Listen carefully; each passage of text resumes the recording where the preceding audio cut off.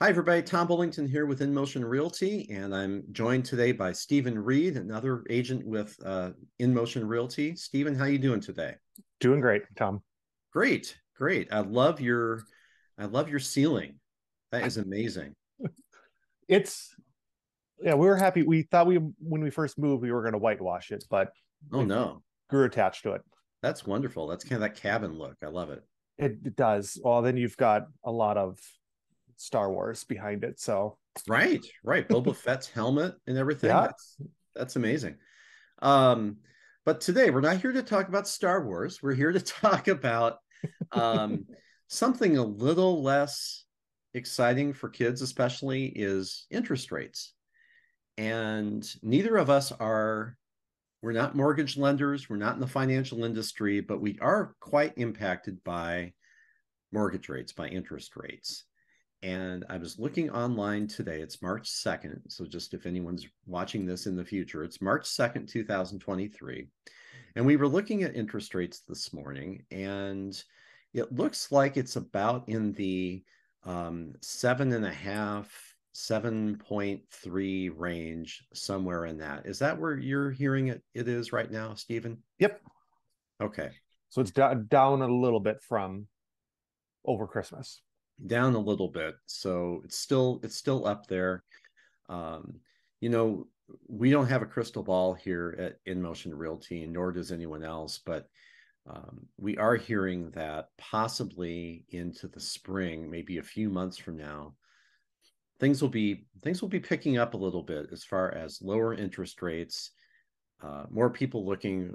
Traditionally, especially in Minnesota here, people look for homes when the weather starts to turn a little bit nicer, and people are just more comfortable with thinking about making a change, kind of a brand new house, brand new whatever it might be.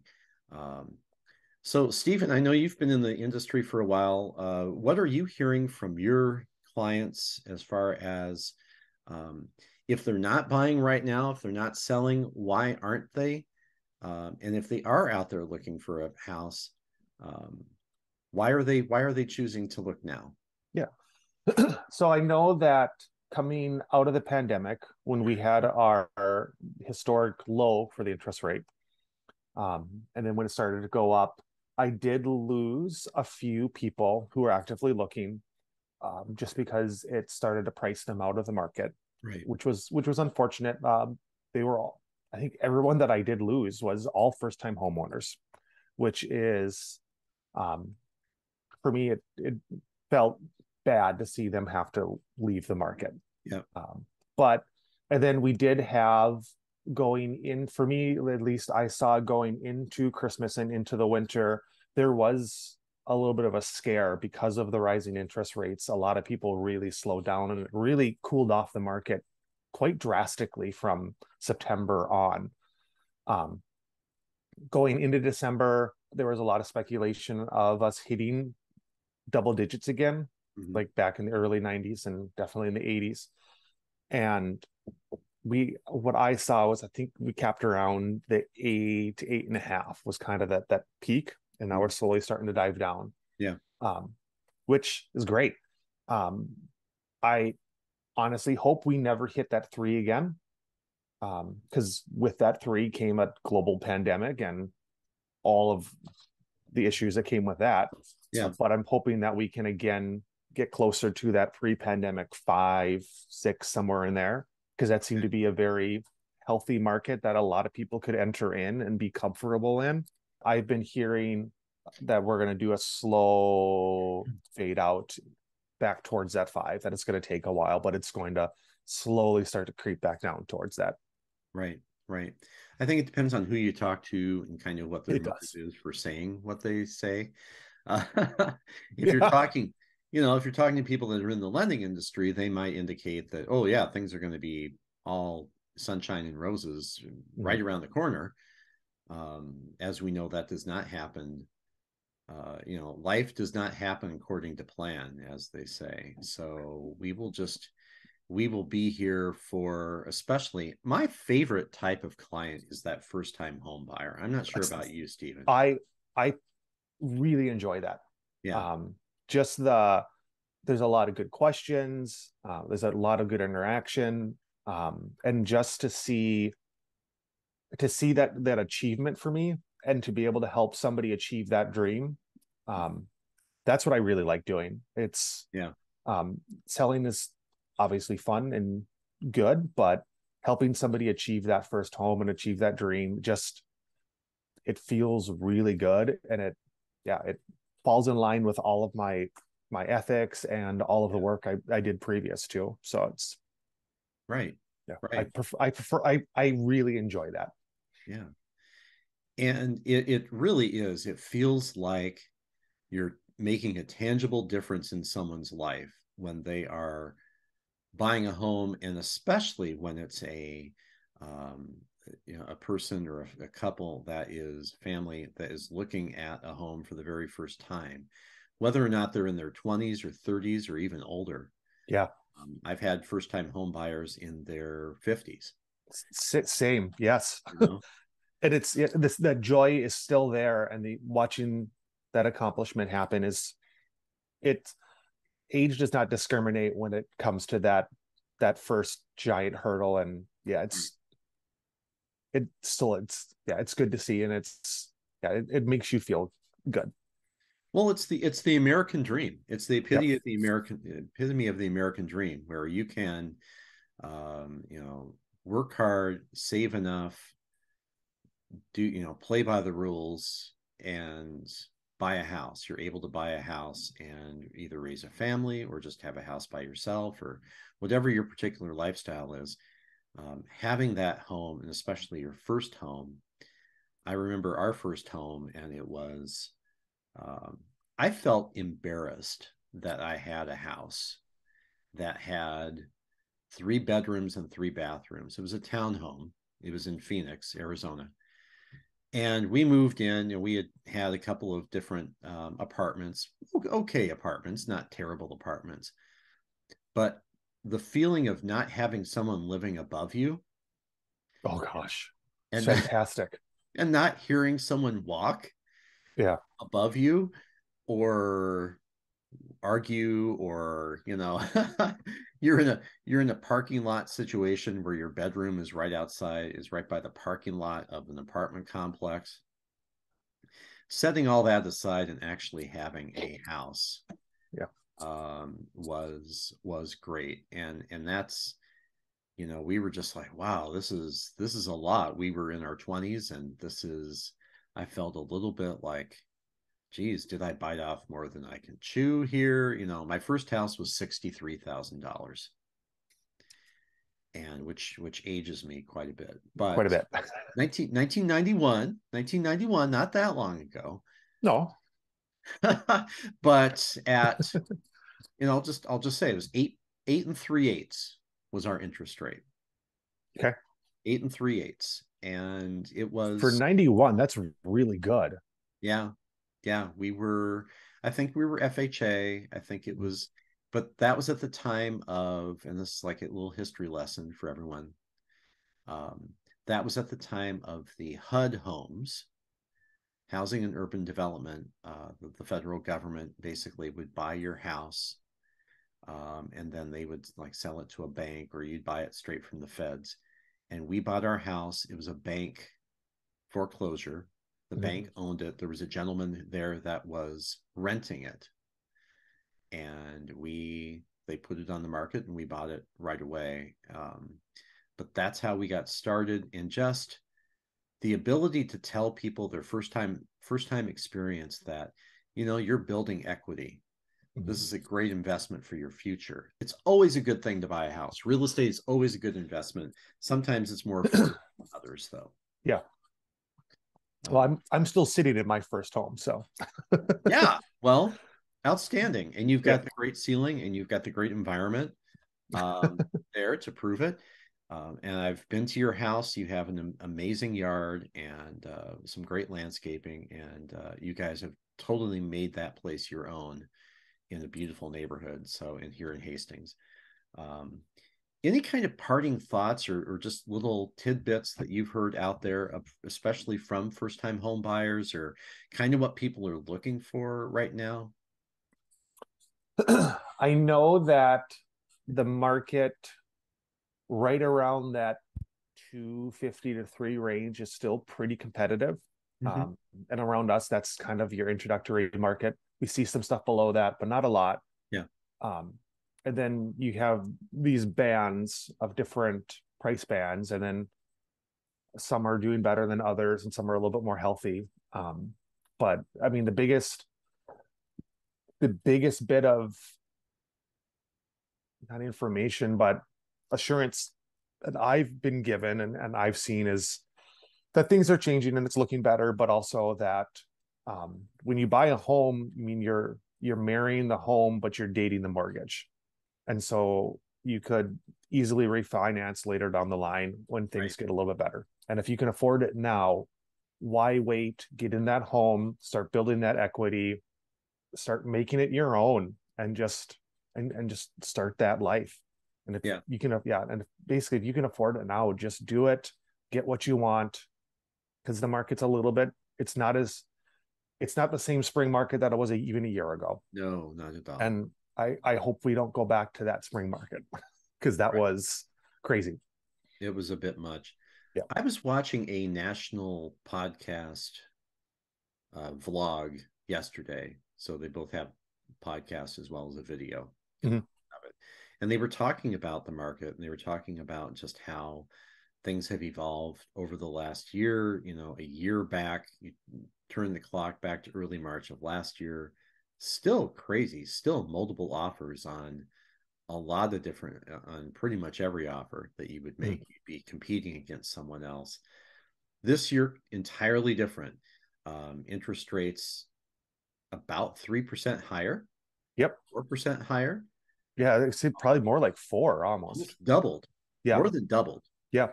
interest rates, which, if you start at 2.5 or 3, you know, but Yeah. still, if you're above 7, that's a significant increase It over is. what it was last year. But this agent was talking, it's a nationally known agent, and he was just talking about um, the lack of multiple offers this year. And I was speaking with one of the prominent agents here in town um, at an open house the other day, and she was saying the same thing, that you just don't see the multiple offers. You see homes are staying longer on the market. I mean, about 2 years ago, I sold the majority of my listings. I sold them in like 3 days, two Mhm. days with multiple offers. And wow, that's great. That's great. But if you're a buyer, you were either priced out of it, people were exceeding the list price, or they were making up for the, like above and beyond the appraisal value of the home. Yep. A lot of people paying cash. I think those days are kind of behind us at this point, Yeah. realistically.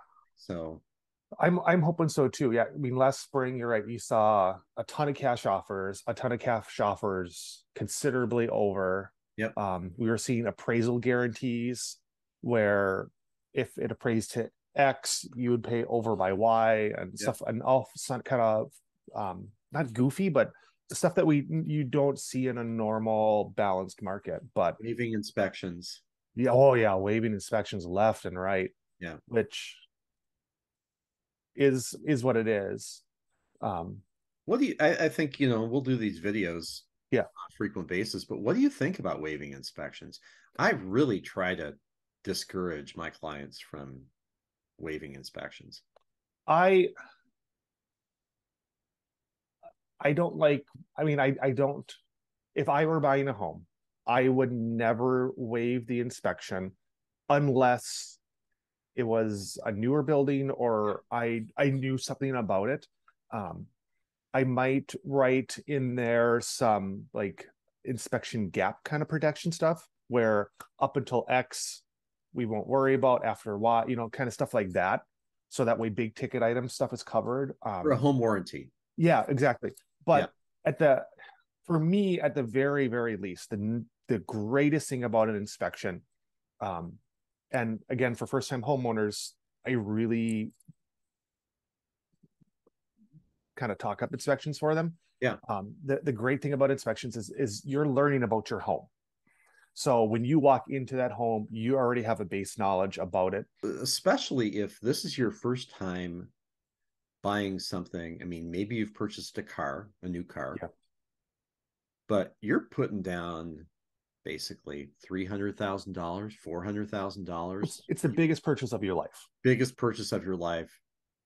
I've also heard of people, and I've done this a couple times, doing a pre-inspection. Okay. And so, either if I do it or if the homeowner does it or whoever, but we do a pre-inspection. And that way you present, there's no secret. Mhm. Just here it is. People that have purchased a home before know the seller has to fill out a seller disclosure statement, which basically says, okay, this is everything I know about the house. We got this fixed in 2005. We got this, the roof was put on in 2008, whatever it might be. But a pre-inspection it's a third party, neutral party comes in, gives that sort of physical of the house. So the buyer comes in and they don't have to spend the whatever it is, $400, $500. Yep. I found that especially in maybe a higher price point house, knowing that we're an older house, especially too, knowing that there's already been an inspection, there's already been a professional, will supply the inspection report to the buyer's agent if they want. And that sometimes will, and I know a couple agents that have done that almost on a regular basis. They will do that. So there's no secrets. Here's the product. This is everything we know about the product that we're selling. The other thing is a appraisal.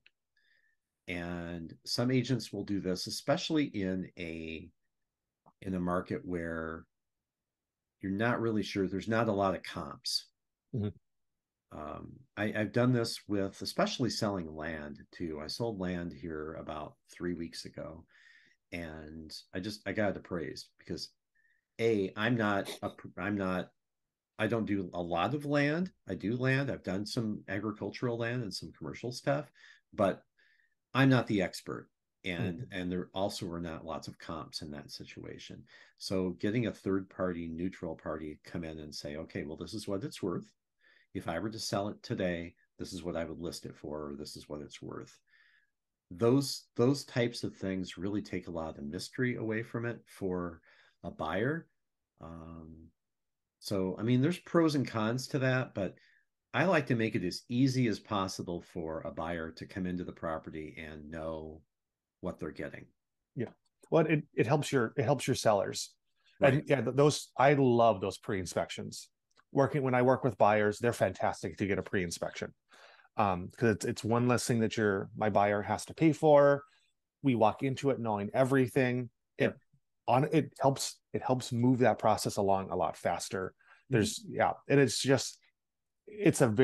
a good faith thing. I mean, I've been working with a group that's looking to sell a home out in the country with us, and like I always tell them is, what would you want? What is, if you were buying the home, how would you want to present it to you?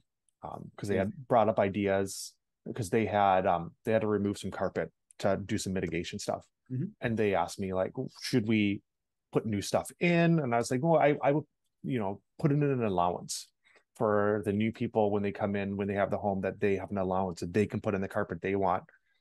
Because that way you're being respectful to them. And and the pre-inspection to me comes down to like a respect thing, but they're great. I love finding those. They're fantastic.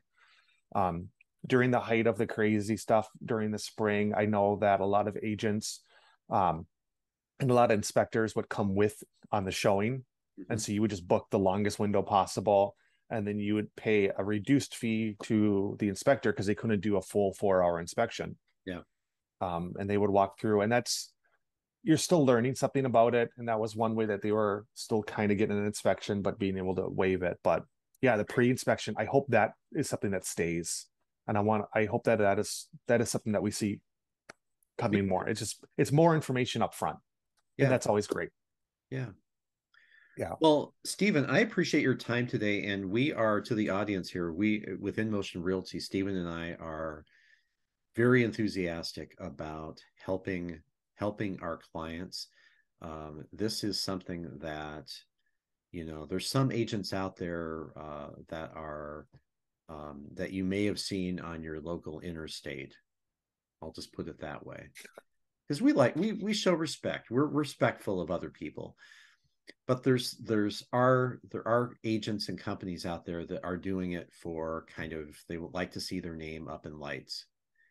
And I guess our approach is more about, how can we tangibly make a difference in someone's life? How can we help them make the biggest purchase of their life, and be satisfied with it? They have to get up every morning, take a shower, be in their home every single day.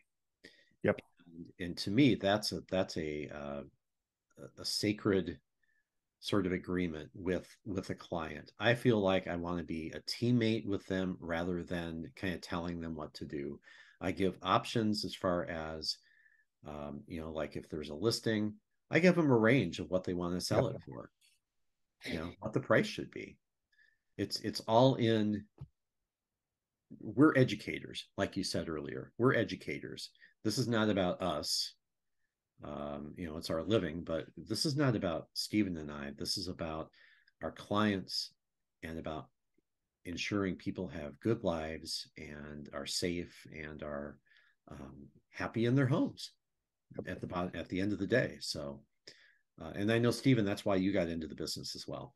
Yeah. For me, I see this as another extension of the work that I did when I was a teacher, and an extension of the work that I did when I was doing work with nonprofits. Yep. It's another way for me to help people, to be active in people's lives, and to make a positive impact on my community. Right. And it's something that I try to live every day through all the other stuff that I do. I know that both Tom and I are exceptionally active within our communities and doing work to help just make it better for everybody. And this is just another vehicle for me to drive forth that goal. Yeah, absolutely. So if you're interested in just having a conversation, we're not like the hard pressure salespeople. If you want to have a conversation with me or Stephen, please feel free to give us a call. My phone number is 651-402-6356, and you can reach Stephen at 763-232-4846. Give either one of us a call. Check us out on Facebook. Check us out at InMotionRealty.com as well. We will see you next time. All right. Thanks, everyone.